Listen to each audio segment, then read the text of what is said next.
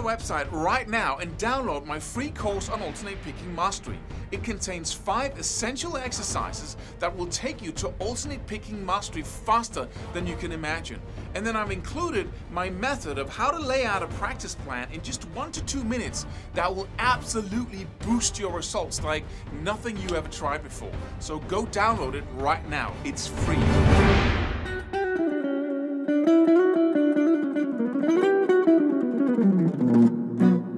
What do you do if you have a ton of information that it's just it's a messy pile, and you have to figure out a way to use it? You start categorizing it. You start putting it in boxes depending on what's related to what.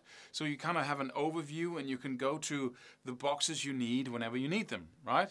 Like a library, or like a hard disk on a computer. Or like Google, indexing the internet, all the information, putting it into little boxes so it can find it, like that. And the human brain does that. And that's the secret to playing fast, or one of the key secrets anyway. But most people don't know about this secret because they never really, even those guys who really play fast, they aren't necessarily conscious about why their brain cracked the code.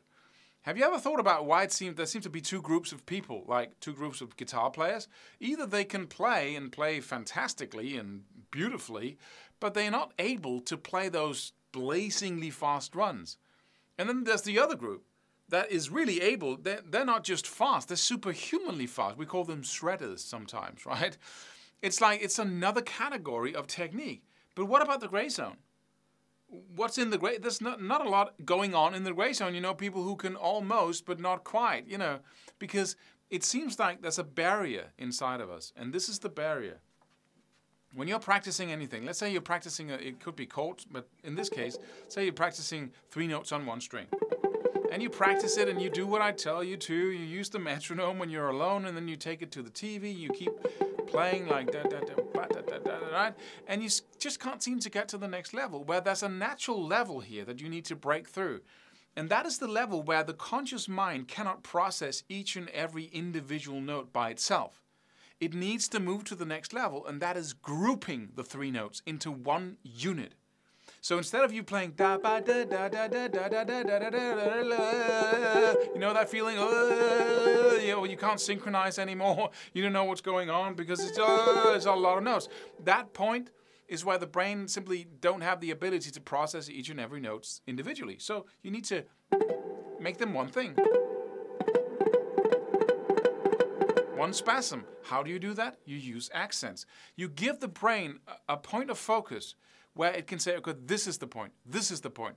And then it starts processing that point instead of the 3 notes individually. So instead of going da da da da da da da da da da da da da, it starts going ba da da da da da da da da da, and this becomes one spasm.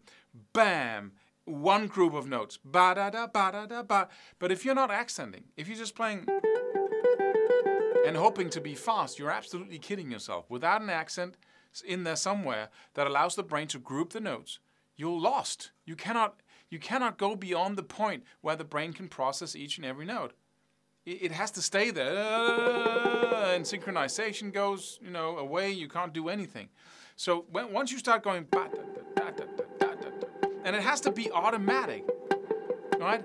First of all, you think about it, right? You think about that accent, and exaggerate it in the beginning, ba, da, da, da, da, da, da, da, da, da.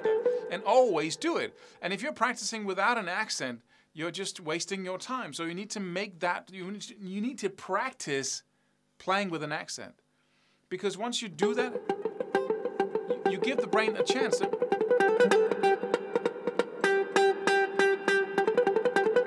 It can follow that da da da da da da, but at some point da da da da da da da da da da, it gets too fast, even that.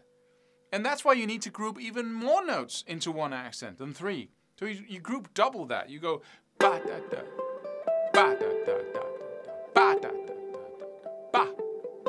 ba ba ba ba ba ba ba ba